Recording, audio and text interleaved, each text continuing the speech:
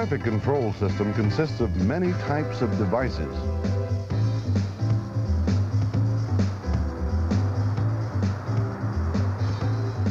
Three broad groups are commonly defined: markings,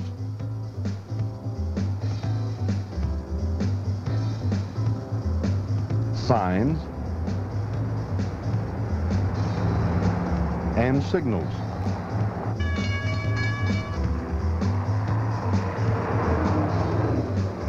Maintenance of the devices is essential to proper performance. During regular inspections, when a need for maintenance is identified, a decision must be made. Is the need a non-critical one that can be accomplished by scheduled routine maintenance, or is it an emergency where the risk to the motoring public is very great and immediate action must be taken?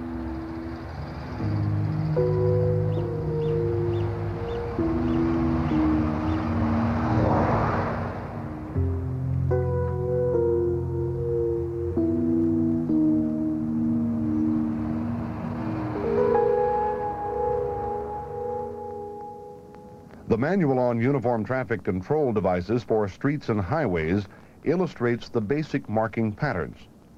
For liability reasons, these should always be followed. Markings are the most basic level of communications with the motorist, and therefore proper maintenance is critical. Failure of pavement markings to be visible or easily understandable can cause the motorist to make a driving error.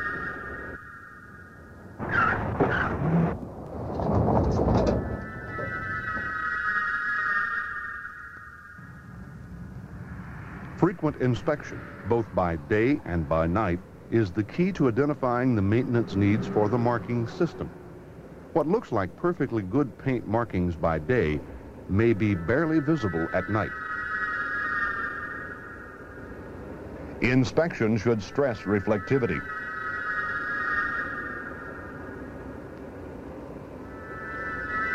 Glass beads are what make the paint stripe reflect the headlight beams at night. If they are lost through traffic action, or if not enough have been placed on the paint stripe, the paint stripe stops being effective when the sun goes down. Restriping schedules vary with ADT, weather, and environmental conditions.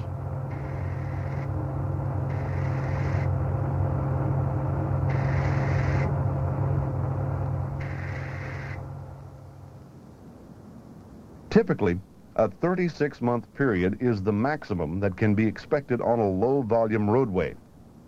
The maximum may be as short as 3 months on high-volume roadways.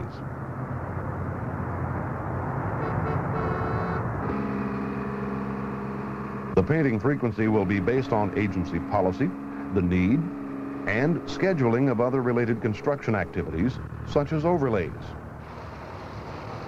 Unneeded stripes must be removed completely. Several methods are in common use to remove paint lines, including grinding, sandblasting, hydroblasting, and excess oxygen burning.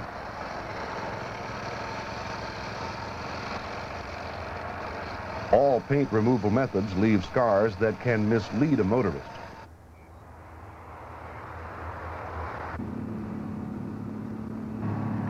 An overlay or seal coat are the only positive treatments for paint line removal. In situations like construction detours where pavement markings are definitely temporary, fabric-backed temporary pavement marking tape can be used. The fabric in the tape allows it to be removed without scarring the pavement even after an extended time period.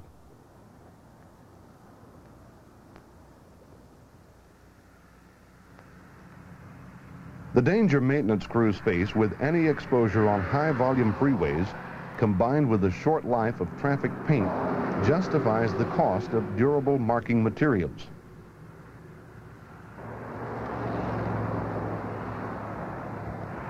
When water covers paint or plastic stripes, they are not easily seen by the driver. Raised pavement markers stand above the water film and are easier to see. Raised pavement markers, however, are removed by snowplows if they are not especially protected.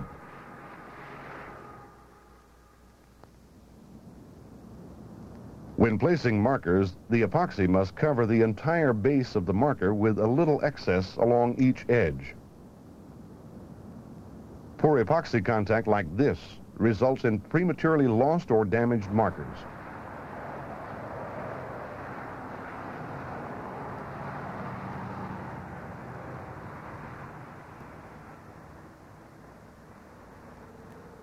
The small amount of two-part epoxy needed for marker replacement on an individual basis can be a problem when the two parts come in gallon drums. One solution is to use two grease guns with a single lever to force out equal amounts from each gun.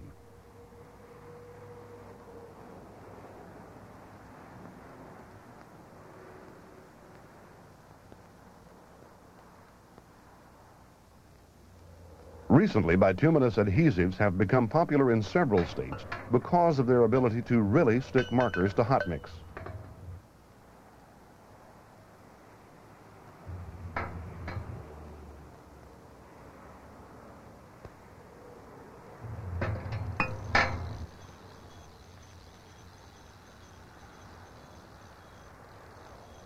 Old mower trailers can be modified to carry the hand-pushed bituminous adhesive applicator. This one is an experimental prototype.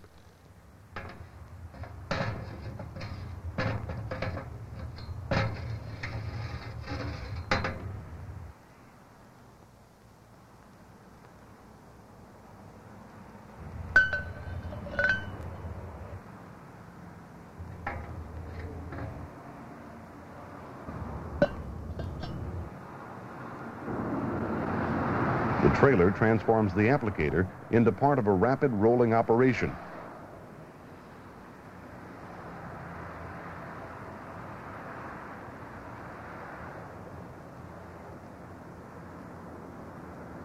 The driver of the tow vehicle positions the guide boom on a paint stripe.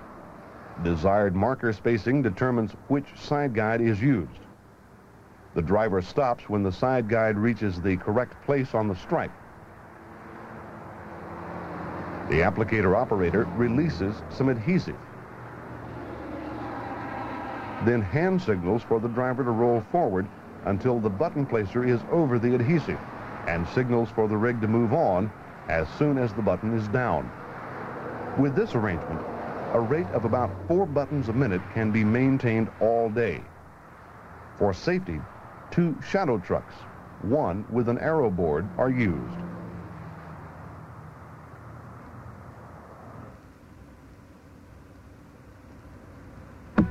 Delineators and object markers must be properly positioned and maintained in order to be an effective means of communication and not mislead the driver.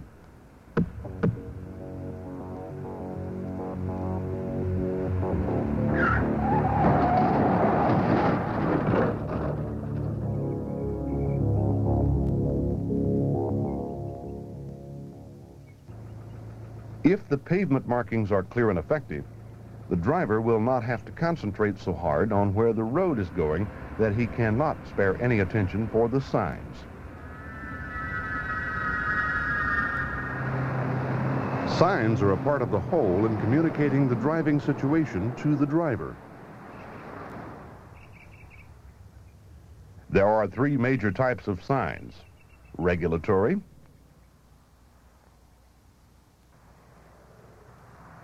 warning, and guide, including informational and directional.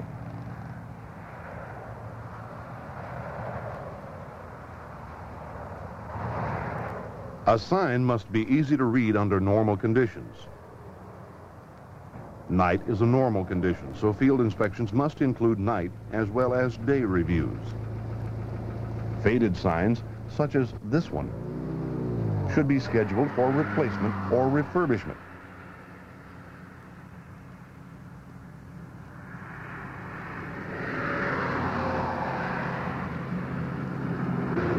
Buildups of soot, Dirt or other pollutants on the face of the sign should be washed off to make the message readable.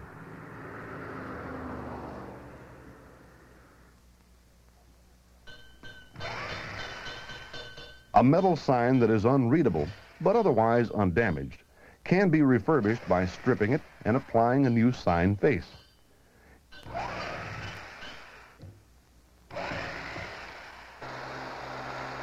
Clean loose material from the sign face.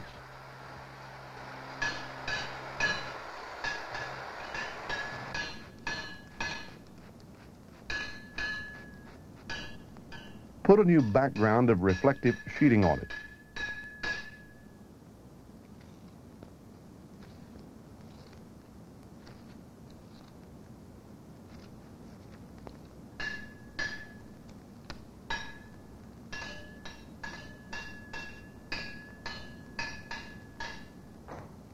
Care must be taken to prevent warping or bubbling the reflective sheeting. Warped reflective sheeting will reflect the headlights poorly or strangely and may confuse motorists.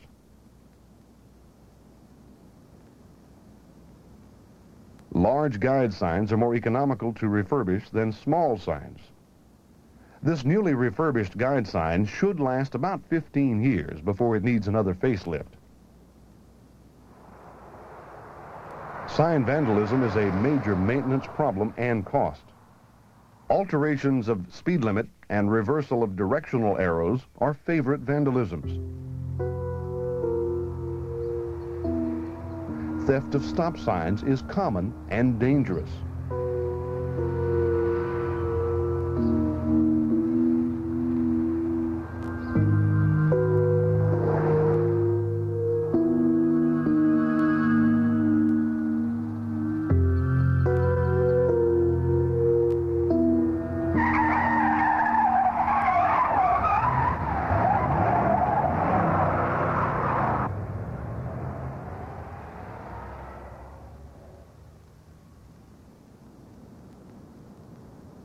Sign theft can be alleviated by using anti-theft hardware. Some maintenance people smear axle grease on the signposts and backs of the mounting brackets to discourage youngsters. Bullet damage can be minimized by using plastic, plywood, or masonite sign blanks. Evidence of vandalism must be identified and corrected immediately.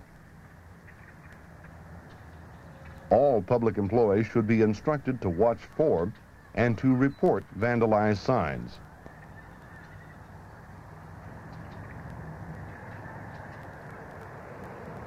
Before replacing any sign in the field, consideration must be given to the need for that sign.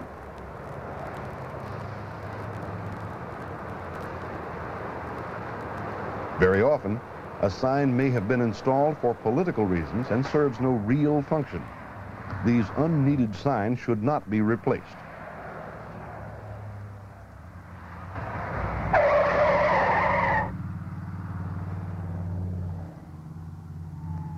Necessary signs should be routinely inspected for blockage by vegetation, commercial signs, other traffic signs, or a fixed object. Vegetation should be removed. Commercial signs which either physically block traffic signs or which block them by lighting glare at night should be removed. If one traffic sign is blocking another, the one of lesser importance should be relocated. If a sign is blocked by a fixed object, relocate the sign.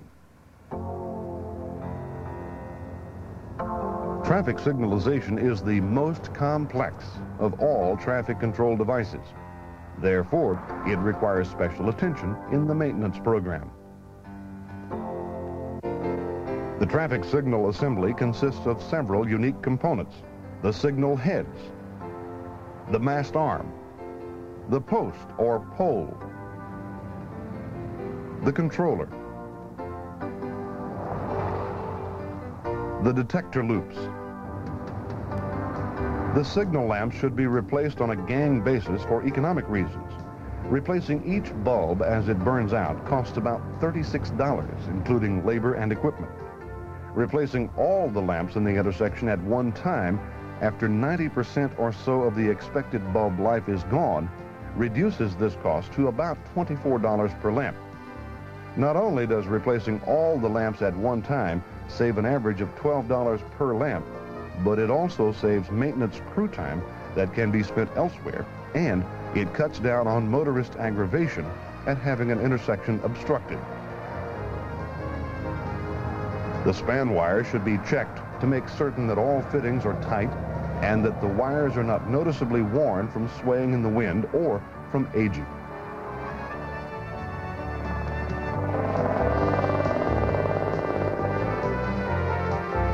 The assembly should be cleaned each time the signal head is opened.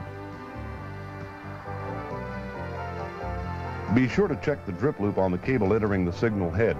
Without the drip loop, water could run directly into the signal head. Dust should be removed from the reflector. The lens should be wiped, and the seal around the lens should be checked to see that it is still flexible.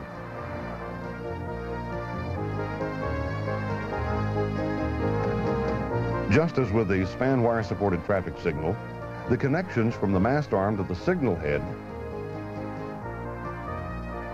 and from the mast arm to the pole should be checked for signs of fatigue.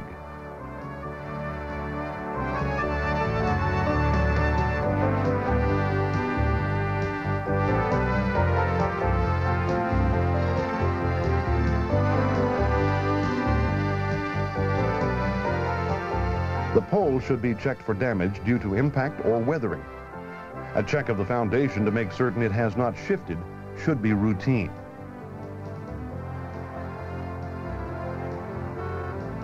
It is always a good idea to check for exposed wire at the base of the pole. The pole should be grounded to ensure the safety of maintenance personnel and the public. Keep an eye out for vandalism damage and impact damage to the controller cabinet.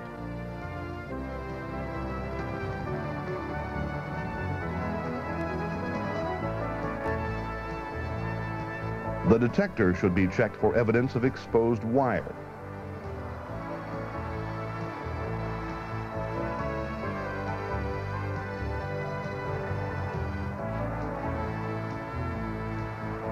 The controller must also be fully grounded.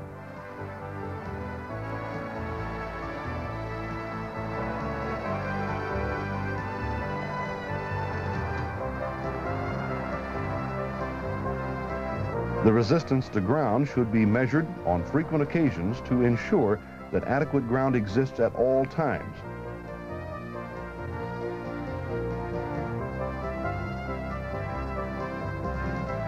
Filters, if present, should be changed regularly.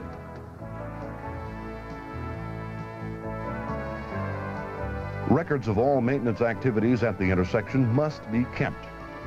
These records are used for maintenance scheduling and, almost without exception, for legal processes in relation to accidents at the intersection.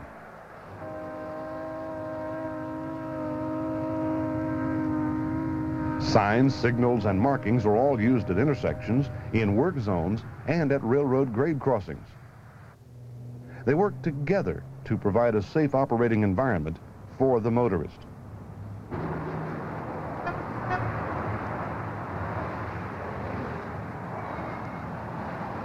Intersection elements must be visible to the motorist to be safe. Islands, channelizing elements, and pedestrian crosswalks are all important to safety. Curbs can be repainted to increase their visibility, and lane lines can be renewed to make the system safer and more efficient.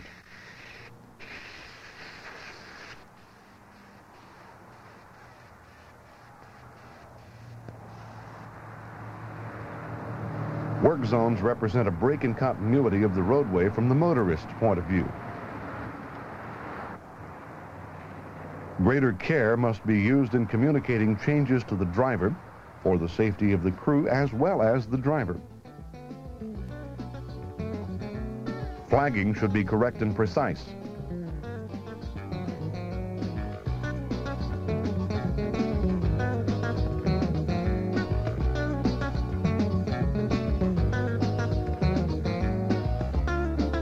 The messages should follow the geometric situation. The pavement markings should be free of dirt and debris. All electronic communications devices, like changeable message signs, must be in good working order.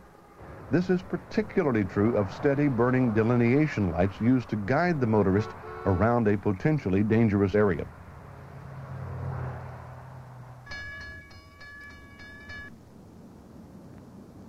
Railroad grade crossings represent a changed operating environment, and due to the low frequency of trains in most areas, the presence of a train is unexpected by the motorist.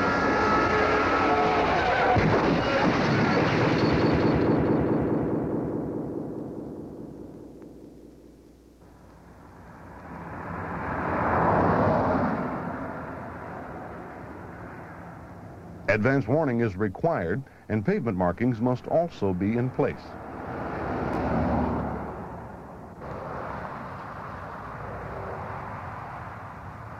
Coordination with signals that are located nearby is also essential to safety. Failure to coordinate railroad signals with nearby traffic signals can result in traffic being stopped on the track as the train approaches.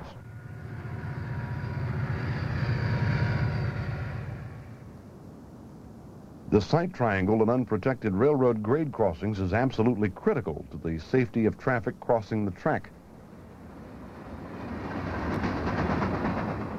On structures that block the triangle of sight at junctures where a motorist would make a turn onto the tracks, special warning signs must be maintained.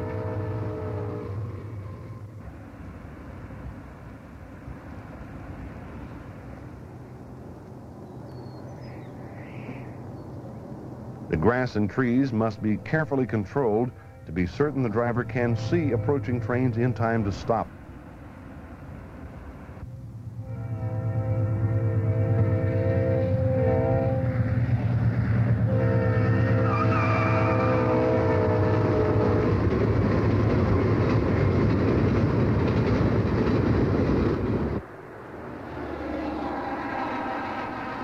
Good communication with the motorist is a smooth interaction of different types of pavement markings, signs, signals, and other control devices. The effectiveness of this system is only as great as the least effective part of the system. Maintenance not only must repair or replace damaged features, but also must make certain that the various elements of the system fit together into a coherent, understandable unit for the driver.